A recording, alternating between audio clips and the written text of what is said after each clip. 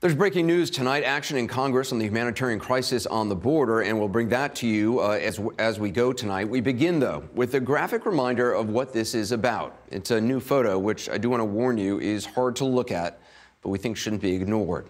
With that, the photo shows the bodies of a man. His name is Alberto Martinez, and his daughter Angie washed up on the Mexican side of the Rio Bravo River. Now, they were from El Salvador and drowned trying to cross into the country. Drowned trying to cross into the United States. Even had they made it across that river, they might have faced a difficult and possibly dangerous future. What has become, keeping them honest, a human disaster involving the conditions these migrants now face in U.S. custody, especially kids. There are kids tonight who are living in filth and crowded together, young children who are caring for even younger children. They're living this way because of the numbers of people crossing the border and decisions made in Washington and policies set at the very top. A guest who joins us momentarily, a pediatrician, describes it this way: children being held in conditions comparable, she says, to torture facilities. Extreme cold temperatures, lights on 24 hours a day, no adequate access to medical care or basic sanitation or water or adequate food. Now, those are the conditions being reported to her. It's some of the people responsible, as you'll see, simply don't acknowledge that, even as they compare the influx of migrants to a storm or a flood or a tide, as if this all fell from the sky or rolled in from the sea. At the end of the day, though, this is not an act of God. These are people, poor people, young people, and whatever you think about the case they may have for coming here, they are here. They are now in custody here. And those words, in custody, don't just mean are being held, they mean in the care of, or as Webster's has it, the act or process of preserving in safety, which is not what's happening.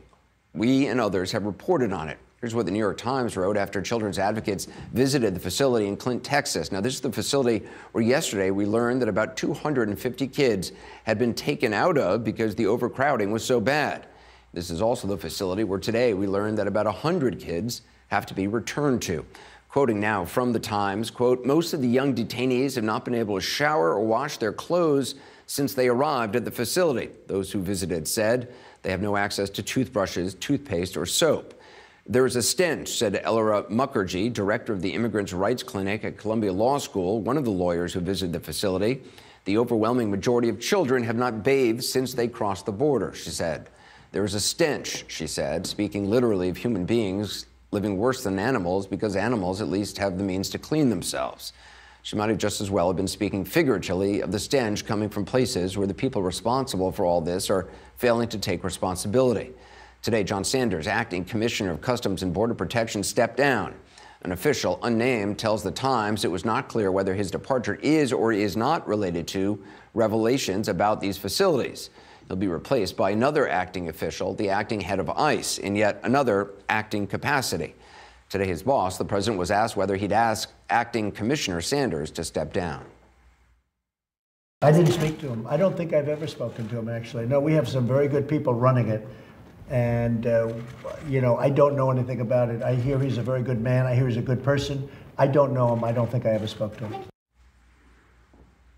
He's heard good things about him, this official responsible for enforcing the president's supposedly tough border policy. But he's never spoken to the man, doesn't even know him. For all the president's tough talk on the border, he's never even spoken to one of his frontline officials, apparently. Or perhaps he's doing what he did with Paul Manafort, barely knew him. Michael Cohen wasn't really important, or George Papadopoulos, the coffee boy. Then again, perhaps it's not so odd that the president might be unacquainted with one of the officials carrying out his policy. He's also seems confused about one of the policies that began this whole cycle of kids in custody, zero-tolerance enforcement, which separated families at the border.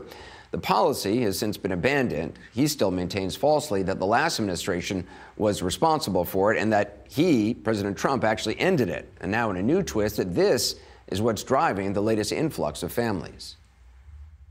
You know, under President Obama, you had separation. I was the one that ended it. Now, I said one thing. When I ended it, I said, here's what's going to happen. More families are going to come up. And that's what's happened. Well, again, keeping them honest, the zero-tolerance policy that produced an explosion of family separations was conceived and executed by the Trump administration as a deterrent. They admitted that, not the president. As for the current influx, experts say there are many factors driving the migration through Mexico, mainly from Central America's northern triangle countries. It starts in those countries, and President Trump has said he's cutting off aid to them, or wants to, which used to go to improving conditions there and trying to reduce the reasons to leave. It continues through Mexico, which has only sporadically guarded its southern border. But right now, it seems the main problem is this influx of migrants into American detention facilities, and top U.S. officials who talk tough but don't seem prepared to actually deal with the consequences of it. That is, unless dealing with it means awkwardly chuckling while shifting blame elsewhere. This is the wealthiest nation in the world. We have money to give toothpaste and soap and blankets to these kids in this facility in El Paso County right now. We do. Of course we do. So why aren't we? My point is, it's all a part of the appropriations process. Well, part of the appropriations or part of the stench. Perspective now from Dr. Dolly Lucio Sevier. She's a pediatrician who recently visited the detention center in McAllen, Texas. Dr. Sevier, what exactly did the kids you talked to tell you about the conditions that they're being kept in? They all had a very similar story.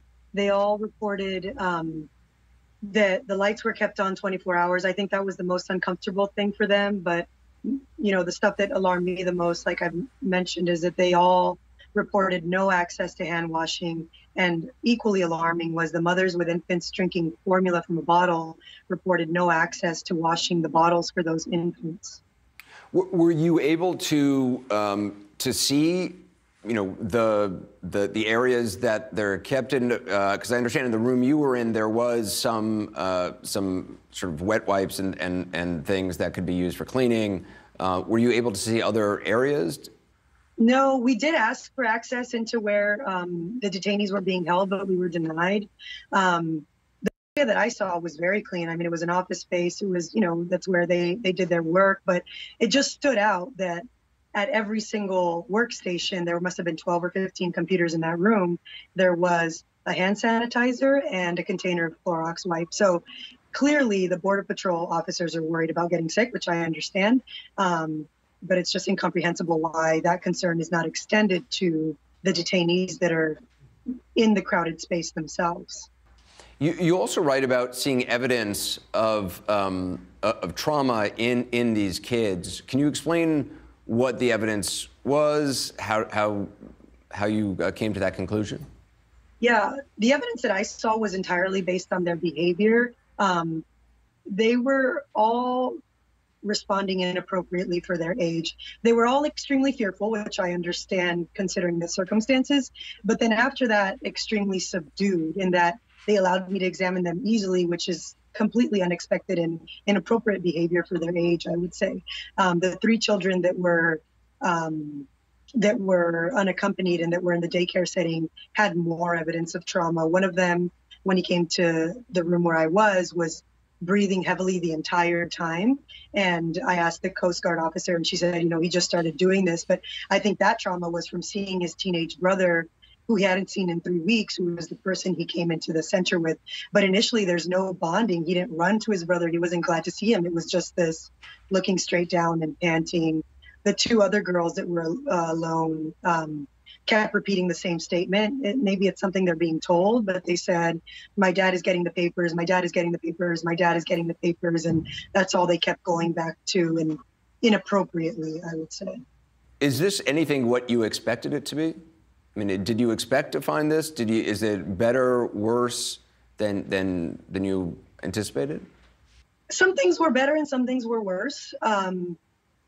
The hygiene I'm completely dumbfounded by, because even if you don't care about the humanity of it and you're thinking of dollars and cents, it's a lot cheaper to get soap than to send people to the ER or quarantine them with flu. And that's common sense. You don't need a doctor to tell you that washing your hands is going to reduce the spread of an infection. So that I was completely dumbfounded by. The bottles, that's something that almost feels reportable to CPS. I mean, it is. It just, if I had a parent come to my office and say they're not washing their formula bottles for days on end, I would be very concerned about the child's safety at home. So that I was completely floored by. The better parts is the human decency I did see. I mean, the Coast Guard officer I saw was lovely. There was a lady who was cleaning the bathrooms when one of the unaccompanied kids, the 3-year-old, one of the really traumatized little girls, walked out. You know, she said, hey, and named her by her first name and gave her a big hug. So, I mean, there's good and there's bad. Of course, like anything else, it depends on who's showing up for work and how, as a human with basic human decency, they're treating the people that they're there to protect. Dr. Severe, I appreciate you being on. Thank you. No problem. Thank you.